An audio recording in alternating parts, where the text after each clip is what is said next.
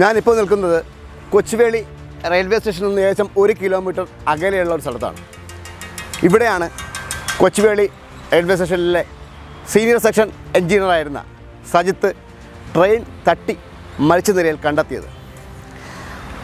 2 ദിവസം മുന്നേ വെളുപ്പാങ്കാലത്ത് night shift കഴിഞ്ഞ് ഇറങ്ങിയ ഉടനെയായിരുന്നു ഈ സംഭവം.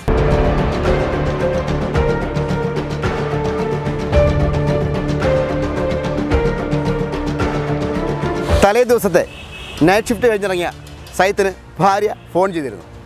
താൻ ഉടൻ തന്നെ വീട്ടിലെത്തുമായിരുന്നു സജിത്തിൻ്റെ മറുപടി. എന്നാൽ കുറച്ച് കഴിഞ്ഞ് അവർക്ക് വന്നൊരു ഫോൺ കോൾ സജിത്ത് മരിച്ചു എന്നതായിരുന്നു. ഞാൻ അങ്ങോട്ട് വിളിച്ച് വരുമ്പോഴത്തേക്ക് ആഹാരമൊക്കെ ആക്കാൻ വേണ്ടി ഞാൻ വിളിച്ചപ്പോൾ ചോദിച്ച് ഡ്യൂട്ടി കഴിയാറായി ഞാൻ ഇറങ്ങുമെന്ന് പറഞ്ഞു. ഇറങ്ങുന്നതാണ് അങ്ങനെ നല്ലോണം തന്നെയാണ് പറഞ്ഞത്. ഞാൻ എന്താ വരുന്നത്, നീ ആഹാരമൊക്കെ ആക്കി വെക്കിയെന്നാണ് എൻ്റെ അടുത്ത് പറഞ്ഞത്. ഞാൻ അങ്ങോട്ട് പുള്ളിയെ കാണാനായിട്ട് ഒരു കമ്പ്യൂട്ടർ സെല്ലിൽ കുറേ പ്രാവശ്യം ഫോൺ വിളിച്ചിട്ട് ആരും ഫോൺ എടുത്തില്ല. Phone full ബെല്ലടിക്കുന്നുണ്ടായിരുന്നു. ഒരു 5 പ്രാവശ്യത്തിൽ കൂടുതൽ ഞാൻ വിളിച്ചു, ആരും എടുത്തില്ല. പിന്നെ അവിടുത്തെ ഒരു ചേട്ടൻ്റെ കൂടെ നിൽക്കുന്ന ഒരു ജൂനിയർ എഞ്ചിനീയർ ഹരിഹരസുധൻ പറഞ്ഞൊരു പുള്ളിയുണ്ട്. പുള്ളിയെ ഞാൻ ഫോൺ വിളിച്ചപ്പോൾ പുള്ളി പറഞ്ഞു സജിത്ത് സാറിന് ഒരു ആക്സിഡൻറ്റ് പറ്റി എന്ന് പറഞ്ഞു. ഞാൻ ചോദിച്ചു എന്ത് പറ്റി ചേട്ടൻ, എന്ത് പറ്റിയെന്നാണ് ഞാൻ ചോദിച്ചത്. അയാൾ കുറച്ച് നേരം ഒന്നും മിണ്ടിയില്ല. അപ്പം ഞാൻ പറഞ്ഞു എന്തായാലും എൻ്റെ അടുത്ത് പറയാമെന്ന് പറഞ്ഞപ്പോൾ പുള്ളി പറഞ്ഞു ഈസ് നോ മോർ എന്ന് പറഞ്ഞു. അത്രയും എനിക്കറിയുള്ളൂ, അതിൽ കൂടുതൽ ഞാൻ നിൽക്കാനുള്ള ശേഷി എനിക്ക് ഉണ്ടായില്ല.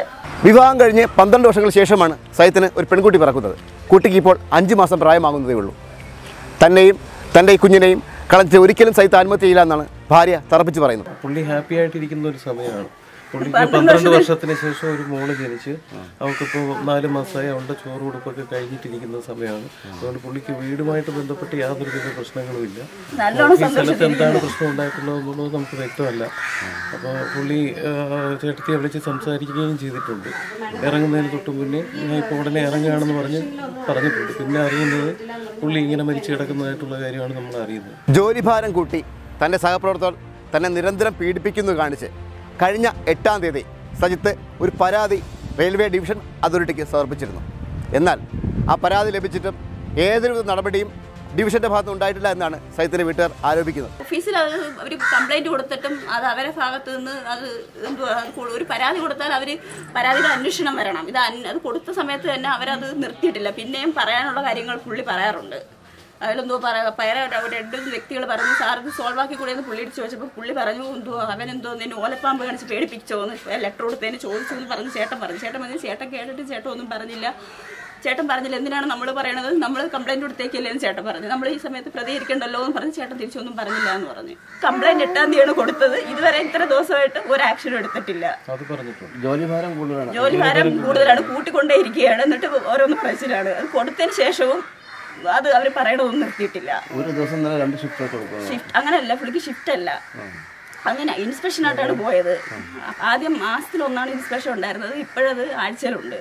ജോലി സ്ഥലത്ത് പല വിഷയങ്ങളുണ്ടായിരുന്നു, പരാതി കൊടുത്തിട്ടുള്ളതായിട്ട് നമുക്കറിയാം. ആക്ഷൻ ഉണ്ടായിട്ടില്ല എന്നും പറയുന്നു. പിന്നെ എന്തൊക്കെയോ നെഗറ്റീവ് കോൺട്രാക്ടർമാരും ഒക്കെ ആയിട്ട് ഈ കൈക്കൂലിയും ഇല്ലാത്ത ജോലിഭാരമൊക്കെ പറയുന്നുണ്ടായിരുന്നു.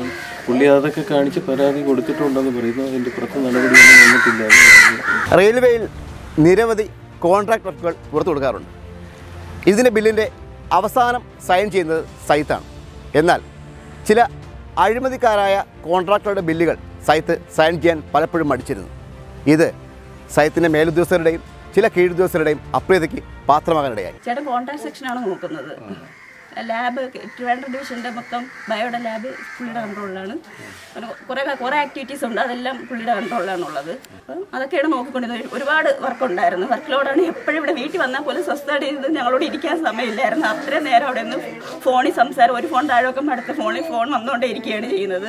എന്നിട്ട് ഞാൻ പറയും ചെയ്യും ചേട്ടാ റെസ്റ്റ് എന്ന് പറഞ്ഞിട്ട് റെസ്റ്റ് അല്ലല്ലോ അതിനെക്കാട്ട് ഓഫീസിൽ ഇരുന്നാൽ പോരെയെന്ന് ഞാൻ ചോദിച്ചിട്ടുണ്ട്.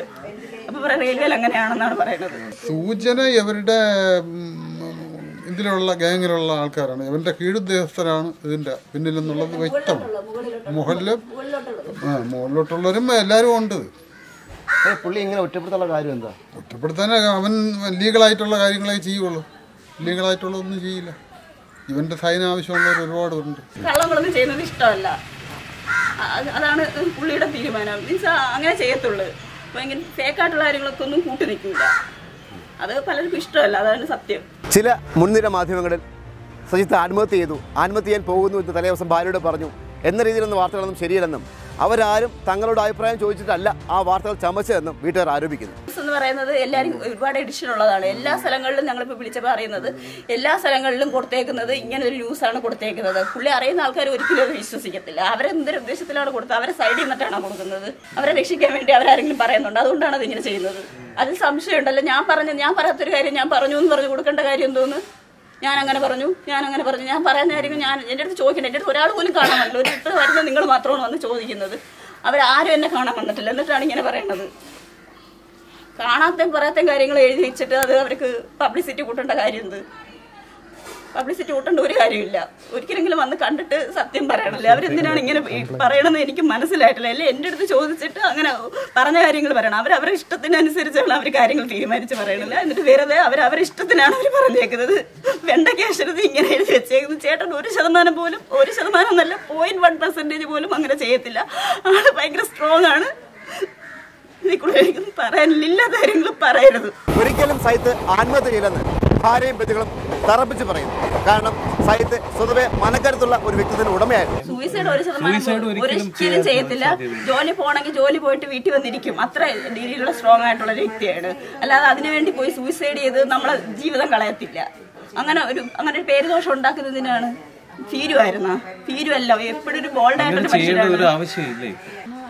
നേരിട്ട് അറിയാന്നുള്ള നമുക്ക് പരിചയമുള്ള ഒരു വ്യക്തിയും സപ്പോർട്ട് ചെയ്യില്ല. കാരണം അത്രയും സ്ട്രോങ് ആണ്. ഫീരുക്കൾ ചെയ്യുന്ന പണിയാണ് അത്. ഫീരുക്കൾ ചെയ്യുന്ന പണിയാണ്. ചേട്ടൻ ഒരിക്കലും ഒരു ഫീരും അല്ലായിരുന്നു. ചേട്ടൻ എന്ത് കാര്യത്തിലും ചേട്ടൻ്റെതായ അഭിപ്രായമുള്ള വ്യക്തിയാണ്.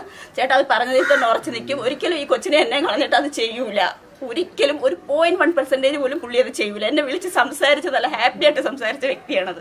ജോലി കഴിഞ്ഞാൽ വീട്, വീട് കഴിഞ്ഞാൽ ജോലി എന്ന സ്വഭാവക്കാരനായിരുന്നു സജിത്ത്. അന്നും കൂടി ഭാര്യയും മകളെയും കൂട്ടി പുറത്തു പോകാം എന്ന് വാക്കുകൊടുത്തിട്ടാണ് സജിത്ത് ജോലി സ്ഥലത്തേക്ക് പോയത്. സ്വന്തം മകളെയും ഭാര്യയും ജീവനതുല്യം സ്നേഹിക്കുന്ന സജിത്തിനെ പോലെ ഒരാൾ ഒരിക്കലും ആത്മഹത്യയില്ലെന്നാണ് ബന്ധുക്കളും സുഹൃത്തുക്കളും അടക്കം പറയുന്നത്. ഇന്നലെ കൊച്ചിനെ കൊണ്ട് പുറത്ത് പോകാമെന്ന്, കൊച്ചിന് കുറച്ച് സാധനങ്ങൾ മേടിക്കണം, വൈകിട്ട് നമുക്ക് പോകാമെന്ന് പറഞ്ഞ് പ്ലാൻ ചെയ്തിരുന്ന ദിവസം ഉണ്ടല്ല. ചേട്ടൻ എൻ്റെ അടുത്ത് പറഞ്ഞു കൊച്ചിന് കുറച്ച് സാധനങ്ങൾ മേടിക്കാൻ പോകുന്നു, ഞങ്ങൾ പ്ലാൻ ചെയ്തിട്ടുണ്ടായിരുന്നു. വീട്ടിൽ വരുത്തേയുള്ളൂ. പുറത്തങ്ങനെ അങ്ങനെ പോകണ ശീലമൊന്നുമില്ല. എന്തെങ്കിലും ഉണ്ടെങ്കിൽ വീട്ടിലേക്ക് സാധനമൊക്കെ മേടിച്ചുകൊണ്ട് വന്ന് വീട്ടിൽ തന്നെ ഇരിക്കത്തുള്ളൂ. അങ്ങനെ പുറത്തങ്ങനെ കറങ്ങാനൊന്നും പോകുന്ന വ്യക്തിയല്ല. വല്ല കല്യാണമൊക്കെ ഉണ്ടെങ്കിൽ പോയിട്ട് വരും, അത്രേ ഉള്ളൂ. അല്ലാതെ അങ്ങനെ ഫ്രണ്ട്സിൻ്റെ അടുത്തൊന്നും അങ്ങനെ പോയിരുന്ന് അങ്ങനെ സംസാരിക്കുന്ന വ്യക്തിയൊന്നുമില്ല. എന്തെങ്കിലും ഉണ്ടെങ്കിൽ ഫോണിൽ കൂടെ സംസാരിക്കും, അത്രേ ഉള്ളൂ. സജിത്ത് ആത്മഹത്യ ചെയ്തത് കൊച്ചുവേളി റെയിൽവേ സ്റ്റേഷനിൽ നിന്നും ഏകദേശം 1 കിലോമീറ്റർ അകലെയുള്ള സ്ഥലത്താണ്. തികച്ചും വിജനമായ സ്ഥലം. വെളുപ്പിന് 5:30 മണിക്ക് ഇവിടെ വന്ന് ആത്മഹത്യ ചെയ്യേണ്ട ഏതൊരു ആവശ്യവും സജിത്തിനില്ല. കാരണം അതിന് സ്റ്റേഷനടുത്ത് തന്നെ ഒരുപാട് സ്ഥലങ്ങളുണ്ട്. ഇതുതന്നെയാണ് ഈ കേസിൻ്റെ ദുരൂഹത വർദ്ധിപ്പിക്കുന്നത്. അഴിമതി തന്നെയാണ് കാര്യം. അഴിമതി തന്നെയാണ്. എന്ത് അഴിമതി? ബില്ലുമായി ബന്ധപ്പെട്ട്, കോൺട്രാക്ട് ബില്ലുമായി ബന്ധപ്പെട്ട്.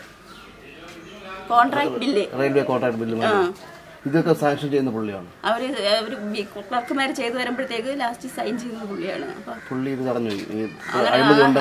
അത് അവർക്ക് ഫൈനൊക്കെ അടിക്കാറുണ്ട്. അപ്പൊ ഫൈൻ വന്നത് അവർക്ക് ഇഷ്ടപ്പെട്ടില്ല. അത് തന്നെയാണ് കാര്യം. അതിന്റെ പരമായിട്ടാണ് പുള്ളി ഇങ്ങനെ പീഡിപ്പിക്കുന്നത്. അവർക്ക് അത് ഇഷ്ടമല്ല. അവർക്ക് മുകളിലുള്ള ആൾക്കാർ പൈസ കൊടുക്കുന്നുണ്ടായിരിക്കും, നമുക്കറിയത്തില്ല, ആയിരിക്കും. അതിന്റെ പേരിൽ ഓരോന്ന് പറഞ്ഞ് നിന്റെ സർവീസ് ബുക്കിൽ കുളവാക്കും, അങ്ങനെയൊക്കെ കുറെ കാര്യങ്ങൾ പറഞ്ഞിട്ടുണ്ട്. ഭീഷണി ഉണ്ടായിരുന്നു. ധൈര്യപൂർവ്വം പറഞ്ഞിട്ടുണ്ട് സർവീസ് ബുക്ക് എഴുതി കുളവാക്കും, ഡിപ്പാർട്ട്മെന്റിൽ പരീക്ഷ എഴുതി വന്നാൽ പ്രമോഷൻ കിട്ടാതിരിക്കാൻ വേണ്ടി ശ്രമിക്കും, അങ്ങനെയൊക്കെ പറഞ്ഞിട്ടുണ്ട്. ഭീഷണിപ്പെടുത്തുന്നത് ഉദ്യോഗസ്ഥരാണോ? അതെ, ആയിരിക്കും. അത് നമുക്കറിയില്ലല്ലോ. ഇങ്ങനെ പറഞ്ഞാൽ നമുക്കറിയാവുള്ളത്. നമുക്ക് തെളിവൊന്നുമില്ല, പക്ഷെ നമുക്ക് പറഞ്ഞ അറിവേ ഉള്ളൂ. സത്യം അന്വേഷിച്ച് ഞങ്ങൾ കൊച്ചുവേളി റെയിൽവേ സ്റ്റേഷനിലെത്തി. എന്നാൽ ഞങ്ങളോട് പ്രതികരിക്കാനോ ആശയസംവാദം നടത്തുവാനോ അഭിപ്രായങ്ങൾ രേഖപ്പെടുത്തുവാനോ ഇവിടുത്തെ ഒരു ഉദ്യോഗസ്ഥൻ തയ്യാറായില്ല. അത് തന്നെയാണ് ഈ കേസിൻ്റെ ദുരൂഹത വർദ്ധിപ്പിക്കുന്നത്.